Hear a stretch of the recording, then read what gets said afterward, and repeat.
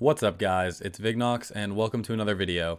In this video, I'm going to be showing you how to turn on text-to-speech for donations and bits while you're live on Twitch in Streamlabs OBS, and I'm going to do it in under 2 minutes. Okay, so starting off, what you want to do is you want to open Streamlabs OBS. I know it looks a little weird right now, but don't worry. So then, go down to the bottom here where you see your sources, okay?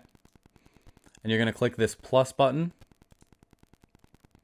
And you're going to, hold on, let me just make it so you can see this. You're going to click alert box here. Click add source. It's going to bring up this menu. Click add source.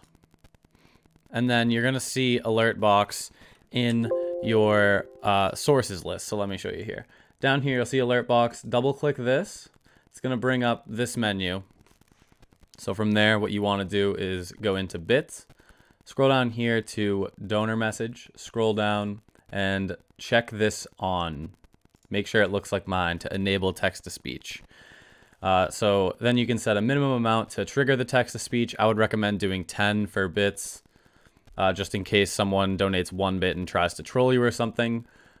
But yeah, so that's all you got to do to turn it on for bits. And then for donations, you go into the donation tab here, click donor message, scroll down to the bottom. See, this is at the bottom here. Same thing, turn on enable text-to-speech. Set the volume, set the language. It's perfect. That's all you got to do, guys. Super easy to do, but the option for it was a little bit tucked away, so I wanted to make a video for it. So if you guys like this video, please be sure to subscribe to my YouTube channel. And if you want to, I'm live on Twitch a few days a week over at twitch.tv/thevignox. So check me out over there. Ask me more questions about any stream setup tips or just watch me game. But yeah, that's it, guys. Appreciate it.